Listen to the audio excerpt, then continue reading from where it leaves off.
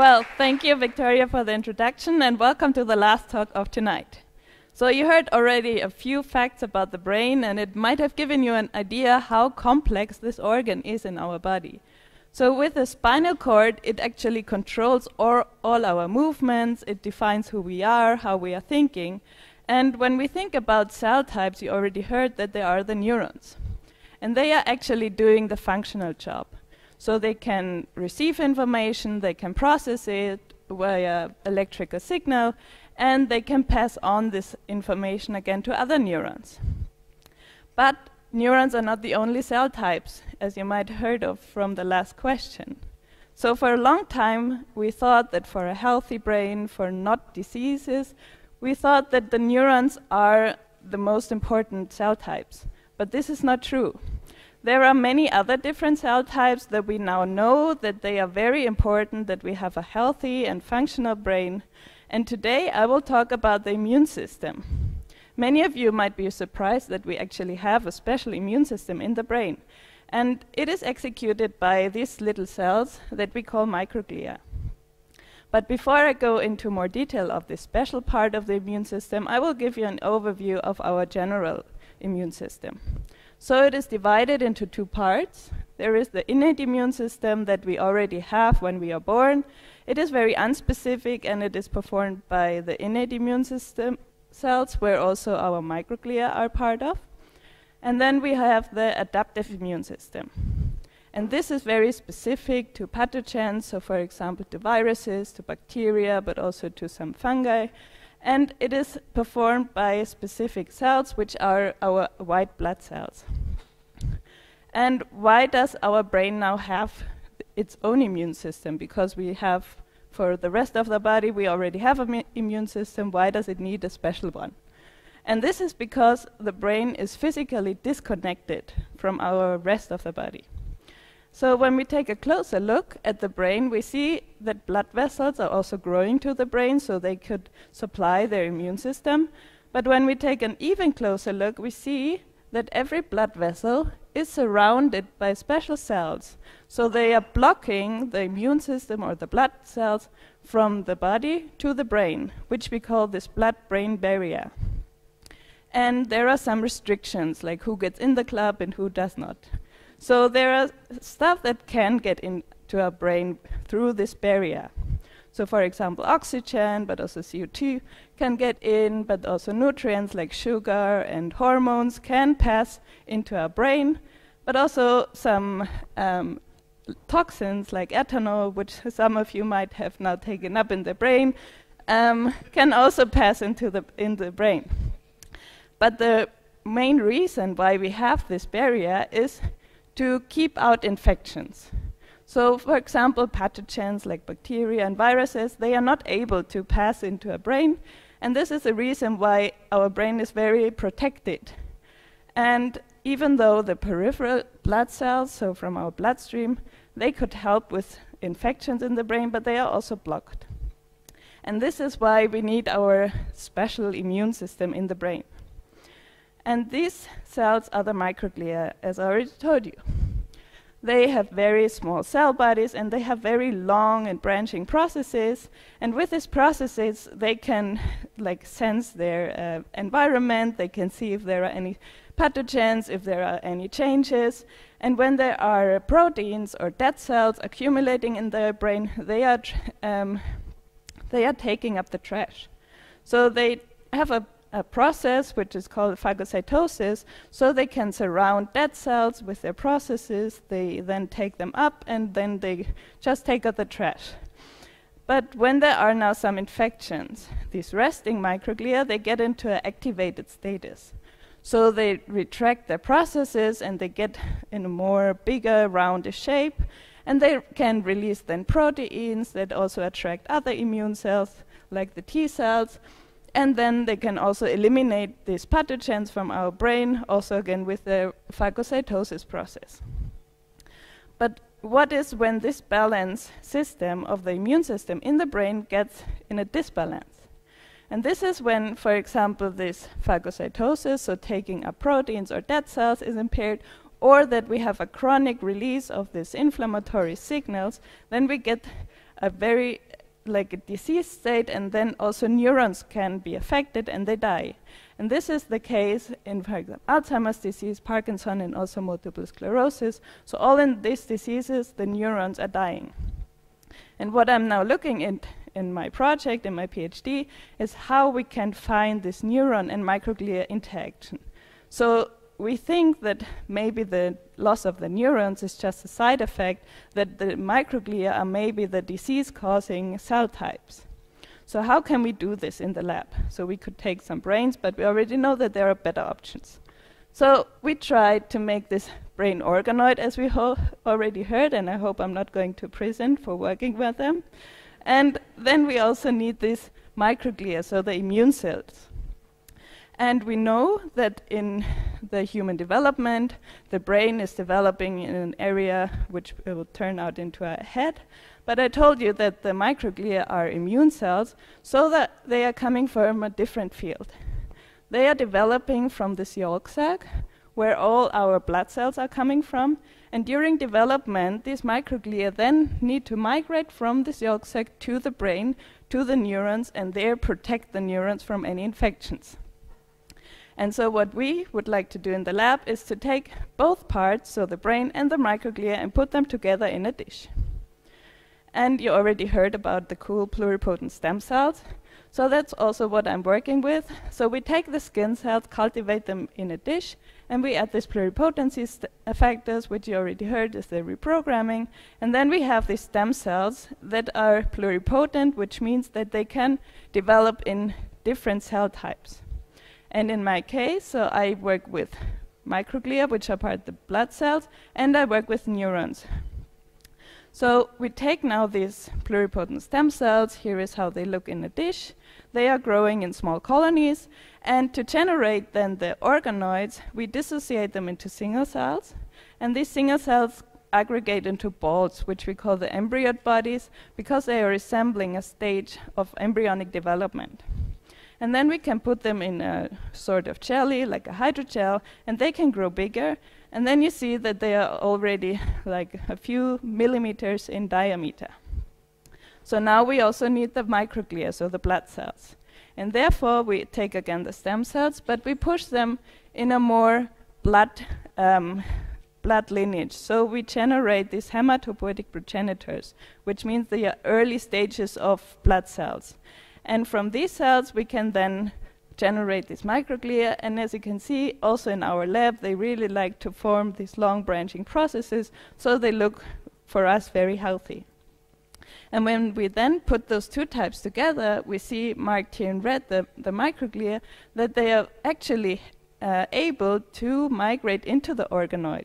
So they are also doing the same in our lab as they are doing in the embryonic development. So now that we have our model system, what can we do with it? And I told you that we are looking at neurodegenerative diseases, so diseases where the neurons are dying.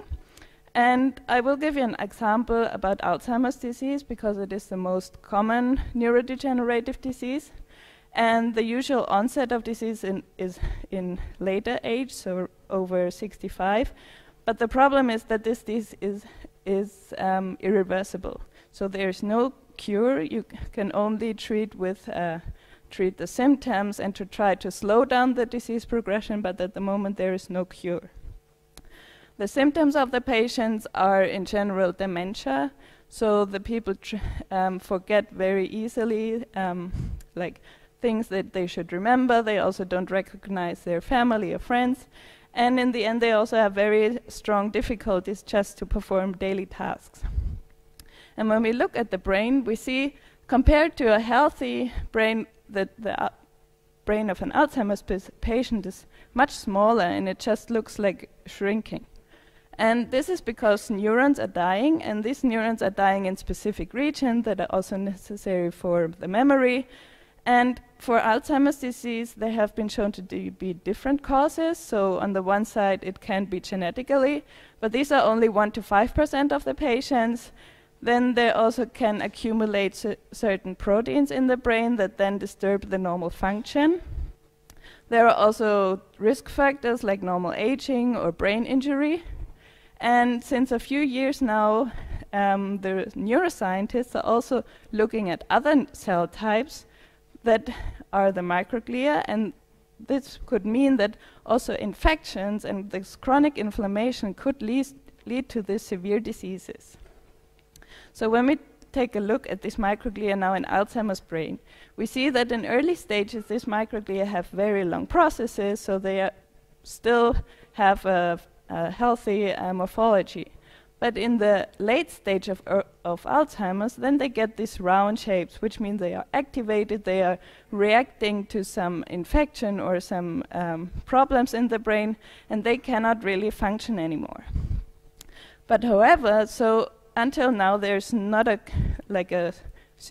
cure or a specific answer why these microglia look like this. So there are still a lot of questions how the microglia are reacting to the protein aggregates and how this in the end leads to the death of the neurons. So now that we have our system, we could actually look this more into detail in our lab. And we can take patient samples and to compare it to healthy individuals. And first we can look at genetic risk variants. So we can see if there are specific genetic factors that are causing specific diseases. But we can also look now at neuroinflammation, because we can now also look at the immune system of the brain. And we can also test environmental factors or toxins, which effect they might have on the diseases. And hopefully in the future we could also test new therapeutic drugs. And I hope that I could show you today with my talk that we don't know, we have a lot of questions open, and that we should not only look at the neurons, but also at the immune system. And that a healthy immune system also means that we have a healthy brain. Thank you.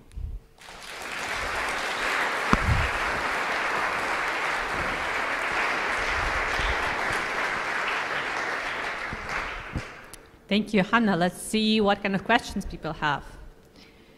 And who is ready to ask a question? I think there is one on the back, very back. Just wait a second.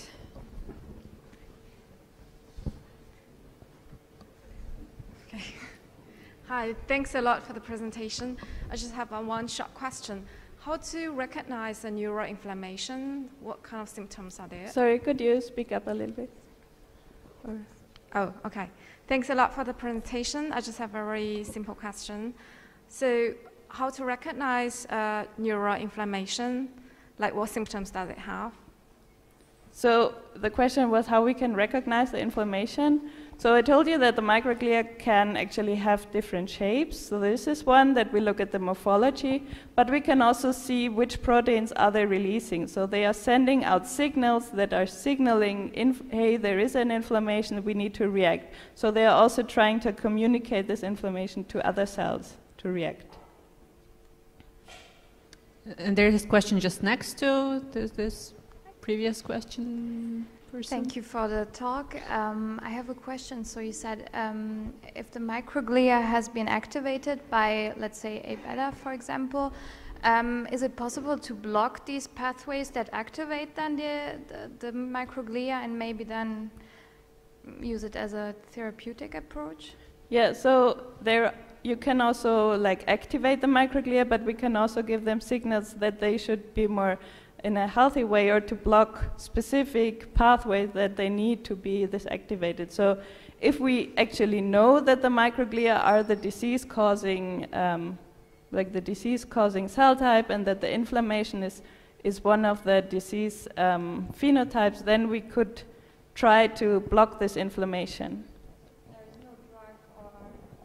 So for now, there is no drug or anything. So there are other drugs for immune or autoimmune disorders, but not at the moment for neurodegenerative diseases. Thank you. Yes, there's one question here. Vicky? Oh, there was two questions apparently.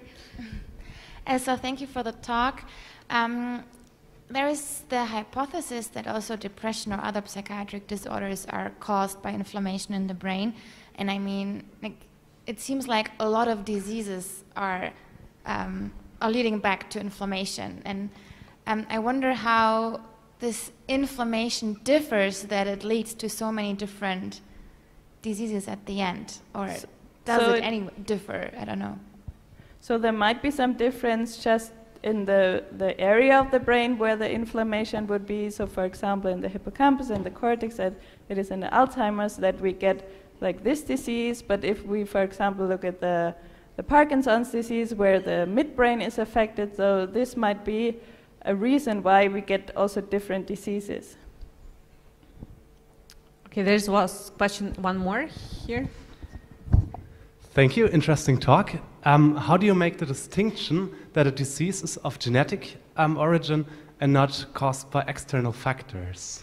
Okay, so the patients are seen by clinicians, which is not my part, but when they are getting to the clinic, then and they get the diagnosis of, for example, Alzheimer's disease, you can test their DNA, so you take a sample of the patient and you can screen for already known mutations that can cause this disease. And when you see that there is no change in these genes, then you assume that it is not a genetic cause.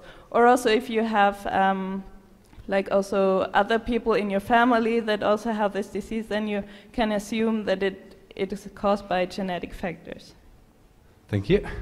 Thank you. Let's see if there is one more question, which would be last here in the middle.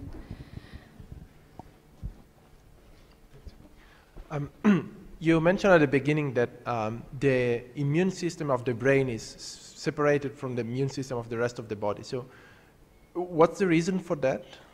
So the idea is that the brain is so important when it does not function properly, that our complete body shuts down. So it has its own protection with this blood-brain barrier to keep out viruses or bacteria that cannot infect then the brain. Okay. Thank you very much, Johanna.